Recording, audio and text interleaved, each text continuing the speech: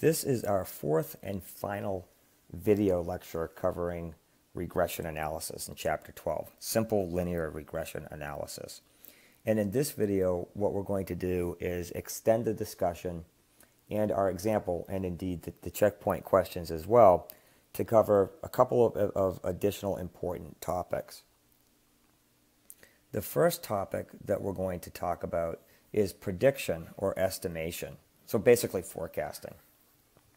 And in this chapter, I'm going to teach you how to put together a confidence interval for a prediction or a forecast. So a confidence interval is an interval estimate of the mean value of y for a given value of x. And coming up with a point estimate for the confidence interval is really simple. But we're going to want to attach a level of degree of certainty to our forecast. So we're going to come up with a confidence interval using the same types of techniques that we used several chapters ago when we built confidence intervals for the mean and for the sample proportion and the sample mean. So, we use the sample mean and the sample proportion as point estimators, and then we came up with confidence intervals for the population parameters. We're going to do something very similar to that here. The equations will look a little bit different, but the approach is pretty much the same. So a prediction interval is going to be used whenever we want to predict an individual value of y, okay, for a new observation corresponding to a given value of x. Okay. So with a confidence interval, we have an interval estimate of the mean value of y for a given value of x. So you look at this and you probably think, well, what is the difference? Well, the difference is that, and sometimes this is called an in-sample versus an out-of-sample prediction or forecast. So if we're going to go and try to calculate the mean value of y, what we'll see is that there's really one source of variation that we have to account for when we build our confidence interval for y. And that is the fact that there's variation in the betas when we estimate them, right? The beta is a random variable. So we have to account for the variation in the betas, right? I mean, they're expected to be equal to the true population parameters on average, but every time we sample, we'll get different estimates, and that's going to lead to some uncertainty in our prediction. But we won't have to worry about the variance of the error term if we're predicting the mean value of y, because we know that the expected value of the error term is equal to 0. So on average, that's equal to 0. When we do a prediction interval, though, what's often called an out-of-sample prediction or an out-of-sample forecast, we're going to have both sources of variation because we're trying to predict a particular individual value of y. And we can't ignore the standard deviation of the error term if we're going to try to predict an individual value of y. We can't just take it to be equal to 0 because we're not dealing with the average, we're dealing with a specific forecast. And so for that reason, the margin of error in our confidence interval is going to be larger when we do out-of-sample prediction than in-sample prediction, or when we do what your textbook calls a prediction interval rather than a confidence interval. Okay, so let's work through that. So the confidence interval is stated, I'm using exactly the terminology that's in your textbook, as y hat star, right, is the estimate of y hat. And the star here is new, that little asterisk up here. That's new because what it's signifying is that this is something that we've actually predicted now, right? So this is in a sense a forecast, okay? And so it's going to be equal to our point estimate, which is y hat star, right, plus or minus a margin of error. It's the same formula that we used before. So here's our margin of error. Our margin of error is based on t alpha over 2 because we have both sides of the distribution to worry about, right? This confidence interval is going to account for the fact that we could be either underestimating y hat or overestimating one or the other. So it's always going to be alpha over 2. So t alpha over 2 multiplied by the standard deviation of y hat star. So we have to worry about how to calculate that, and I'll show you the formulas. Okay, so this is the confidence interval. This margin of error is going to be smaller than the margin of error that we calculate down here. So the margin of error that we calculate down here, you know, our forecast out of sample or our prediction interval, the point estimate is going to be exactly the same as what we find and use up here when we do the confidence interval. It's the margin of error that's different. This margin of error is going to be different and bigger than the margin of error that we calculate in the example above when we do confidence intervals. And that's going to be the same T alpha over 2, but S pred, which stands for the subscript pred is for prediction, that is going to be a larger standard deviation than what we find when we use S sub y hat star here. Okay, but we'll be able to compare the two formulas. You'll be able to easily see that when we account for the variation in the error term in the second case with prediction, that unambiguously we're going to have an S which is bigger than when we calculate S y hat star. It's actually pretty straightforward. Now when we do these confidence intervals, of course, we're going to want to think about, you know, the level of confidence, the confidence coefficient 1 minus alpha. Standard 1 minus alphas would be like a 99% confidence interval where alpha is equal to 1%, a 95% confidence interval with alpha equal to 5%, or indeed a 90% confidence interval with alpha equal to 10%. Those would be standard. Okay, now we're dealing with T in these formulas, so I'll remind you that the T that we're dealing with is the T distribution that's associated with n minus 2 degrees of freedom. Right, just like when we were doing the t-test. So let's put this to work. Let's do a point estimate. If we have 3 TV ads that we run prior to a sale, what would we expect the mean number of cars sold to be? So in this sense, we're looking for the average number of cars. So we're saying, look, if I were to run 3 TV ads over and over and over again, a large number of times, on average, right, how many cars would I expect to sell? So because I'm asking this question such that I'm running 3 ads over and over and over again, I can think about the expected value of the error term here, right? The average error term in that case would be equal to 0, and I don't have to worry about the variation that's associated with the error term. I can forget that. The only variation that's going to enter in to my forecast is the fact that if I were to collect a different sample of data than I actually use to estimate this regression model, 10 plus 5x, I might get slightly different parameters for 10 and 5 because I have a different sample. So that variation I'm going to need to account for when I do my prediction, not my prediction interval, but my confidence interval for this forecast. So when I estimate the standard deviation of y hat, okay, so go back to the previous slide. Y hat star is easy to calculate. It's just 25 cars. I've got 3 ads. For every ad, my regression model, the predictable part of my regression model, tells me that I should sell 3 times 5 or 15 cars. The intercept is equal to 10. So if I didn't run any ads, I'd still expect to sell, 10 cars. So I expect the number of cars to be sold to be 25. But now I need to add and subtract a margin of error to that 25.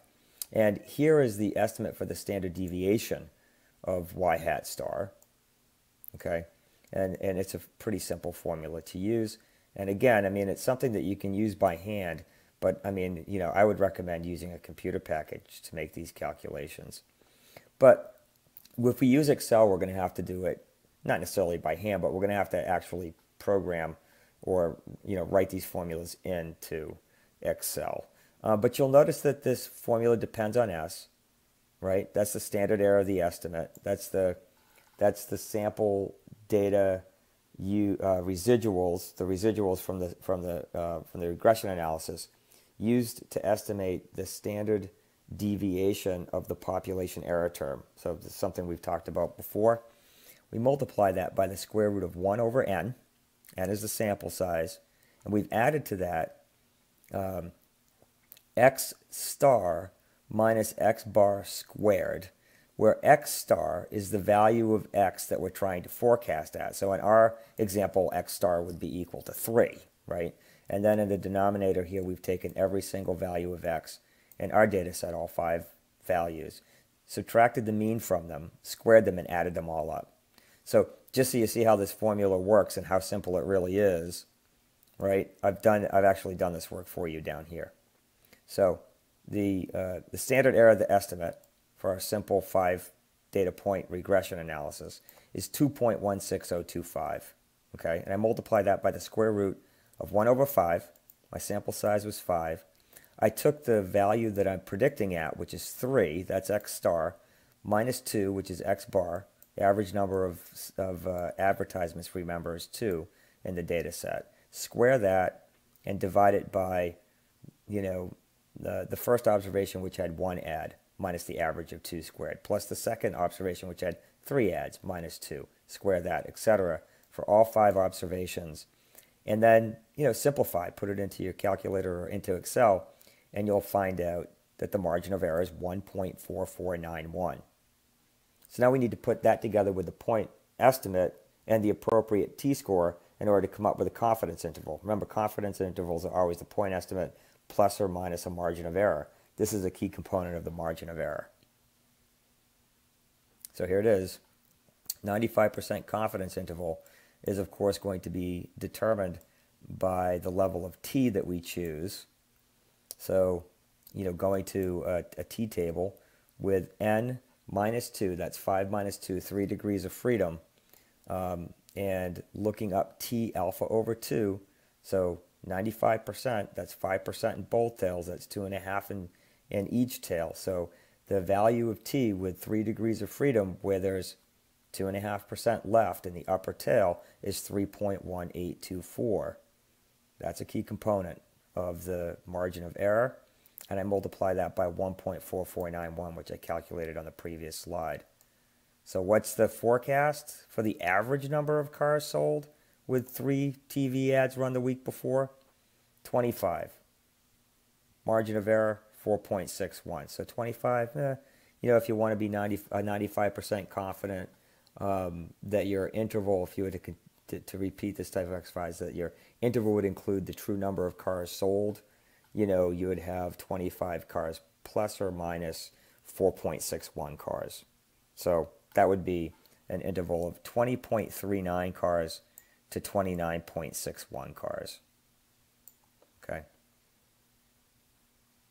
So, I suppose if I were explaining this to somebody in management or something, they would say, what does it mean to sell 0.39 cars? Yeah, that might be a little bit of a pain, so I might round this and say, well, 20 cars to 30 cars or something, just to, just not to have to get, caught up in explaining the nuances of interpreting the confidence interval to somebody who doesn't have a strong statistics background. But anyway, there's the answer, 20.39 to 29.61. Okay, let's talk about a prediction interval. So rather than trying to forecast and come up with a confidence interval for the average number of cars sold when we run 3 ads, right? Let's think about a specific sale. Next week, next week we're going to have a sale, an auto sale, and we are going to run 3 TV ads this weekend. Okay, let's forecast how many cars we'll sell and come up with a confidence interval for it. Okay, that's a different question than the one we asked before, because this is one specific sale that we're trying to forecast the results of. And before, we were able, because we were dealing with averages, we were able to assume the expected value of E was equal to 0. And we didn't have to worry about the variation that was introduced and the errors that were introduced by the error term, because on average they're equal to 0. Not the case here, right? We can't do that now, okay? And so this changes the formula for the standard deviation of the predicted value, because we've got a 1 here under the square root. That's the only difference between this formula for the standard deviation, right, compared of the prediction compared to what we had before when we just did the straight confidence interval for the average. So, you can imagine that if you were to take this S and bring it inside, it would be an S squared. So what you're literally doing is just adding the sample estimate of the variance of E. Remember, the variance of E, variance of E is equal to that sigma squared, and our best estimate of that is s squared, and we're just directly adding s squared under the square root here. That's basically what we're doing, but we've taken it out of the square root here, so it doesn't have the square root associated with it. So that, that's what that's really what we have here. And so we've just basically linearly tacked on that s squared to our standard deviation of the prediction, so that we come up unambiguously with a larger and wider confidence interval than we had before. So now plugging all the data in, it's going to look exactly like what we had before, except that there's this 1 here under the square root. So when I calculate s subpred, I get 2.6013, which is definitely bigger than the standard error that we had before. We can back up and see what it was. I don't remember what it was. Oh, it was 1.4491 right there, right? So now it's 2.6031, which will give us a wider confidence interval. So now we have y hat star. Y hat star, being estimated, centering our confidence interval on exactly the same point, 25. That hasn't changed, right? 3.1824 hasn't changed. It's still a 95% confidence interval, okay? But this number has changed and gotten bigger.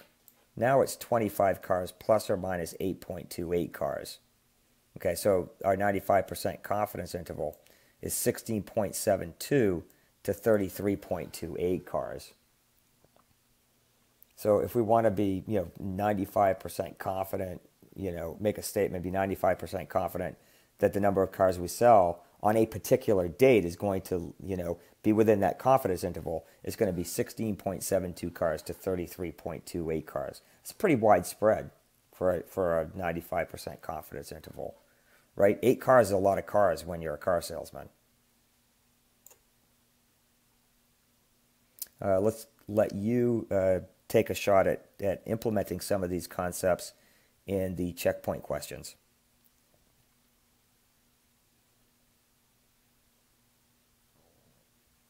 Okay, welcome back. The last topic I want to run through very quickly with you is a diagnostic tool called residual analysis. We outlined a number of assumptions that have to be satisfied in order to fully implement ordinary least squares regression analysis, simple linear regression analysis. And one of the most important things that you should do when you're done estimating your model, and I would recommend doing this before you jump into any inference and hypothesis testing too. I'm only covering this last because it's covered last in this chapter of your textbook, but really this is a step that you should do right after you estimate the model, really. What you do is you do an analysis of the residuals, and what you're looking for is to make sure that there's no identifiable pattern in the residuals. So remember that the residuals are the sample's best guess at the value of E. And we have a number of assumptions about E that we made that has an expected value of 0 and a constant variance, right? I was going to use the term, white noise, but I haven't really defined that. But basically, that it's random. Let me put it that way. That E is just random, and it has an average, unpredictable value. In any one observation, it's unpredictable, and on average, it's equal to 0. Let me put it that way. Okay, and you want to make sure that looks like it meets the that our actual sample results meet those criteria. And the easiest way to do that, there are formal tests for these types of things too, hypothesis tests, but they're beyond the scope of our class. And so what we'll do is we'll just do what, and this is really a powerful procedure anyway, is just to plot the residuals. They provide information about E. So the residual for a particular observation, we already know, is equal to the actual value that the dependent variable takes on minus what the model predicts it should be. Okay, and so residual analysis here is going to be based on a graphical plot. So we're going to plot these residuals, and we're going to plot them against the value of x. Okay, so if the assumption that the variance of E is the same for all various values of x, that was our last key Gauss-Markov assumption that we made, right? And the assumed regression model is an adequate representation of the relationship between the variables, then the residual plot should give the overall impression of a horizontal band of points without any identifiable pattern in them. So that's what we're going to be looking for. I would call this a necessary but not sufficient condition for having a well-specified regression model. And I think in reality, you should go beyond the tools that we can cover in this class, but this is the most important one that we're going to cover. So if you have a non-constant variance and you have x, your explanatory variable, your independent variable on this axis, and you've got your residual on the horizontal axis right up here, and you see there's sort of this pattern where the residuals kind of spread out or narrow down as you move from the left to the right, then there's a pattern in the residuals that suggests that assumption of a constant variance for the error term is not being satisfied. Now again, there are techniques if that happens. It may be a misspecified model and you need to add additional variables. That may not be the case. It may be that the data needs to be transformed in some way so that you have a constant variance. That's a technique called generalized least squares, feasible generalized least squares. That's beyond the scope of this course, but there are techniques that you can use to transform the data and get the variance to be well behaved, right? But you should be aware that if you have, it's kind of like a shotgun pattern. It looks like birdshot coming out of a shotgun. If you have that type of a pattern in your residuals, it really casts doubt on your hypothesis tests. Now, this by itself doesn't mean that you have biased estimates of beta naught beta naught and beta 1 in B0 and B1. You can still have, particularly with a big sample, perfectly consistent estimates of B naught and B1. What this really throws off is your estimation of the standard deviations of the sampling distributions. It biases those, and so it throws off all your hypothesis testing, which is a problem if you're interested in inference, which, I am, okay? You could also have this sort of a pattern in the residuals where the residuals kind of swing down in a U shape, or, you can imagine that they might come up and then fall. This is going to suggest that you probably need to have a different functional form for the model. Could be some other variable that's omitted, or it could just be a functional form. For example, we might want to add a variable to the model that's not just x, but maybe x squared to capture that nonlinearity. And that's a topic that we'll talk about in the next chapter, how to capture a nonlinearity by adding a quadratic term into the regression analysis. Right now, suffice it to say that that's not a pattern that looks very healthy, okay? We would want a much more random looking pattern if we were going to be satisfied with our estimated model. So this is all about diagnostics. Hopefully this is what we see. These are some really nice looking diagnostic results, right? They're all centered around 0 and they're just kind of randomly scattered around 0. That's what we're hoping for. Now in our, very simple 5 data point example for read auto, we can go ahead and plot the residuals. So I have 5 observations, okay? These are my predicted car sales. The difference between my actual and predicted are my residuals. Here they are right here. So I'm going to plot these residuals on the horizontal axis, and I'm going to plot those against the value of X, the number of ads that were run. Right, so here's TV ads, and here are the residuals, and they look pretty random to me. Here's 0. It kind of goes right through the middle here. And I don't really see too much of a discernible pattern. There really aren't enough data points here, though, to determine. Maybe if I had more data points, I might conclude that there was some nonlinearity in here or something. Kind of hard to tell with 5 data points, but, that looks okay given that, this is a pedagogical video, and we're going to be extending our tools of analysis considerably in the next and last chapter. So go ahead, I've got a couple more questions for you here just to wrap up chapter 12, and then we will extend most of what we've learned in chapter 12 in chapter 13, but it'll be a lot less work because almost everything that we've learned here is directly transferable to the multiple regression analysis with very minor changes.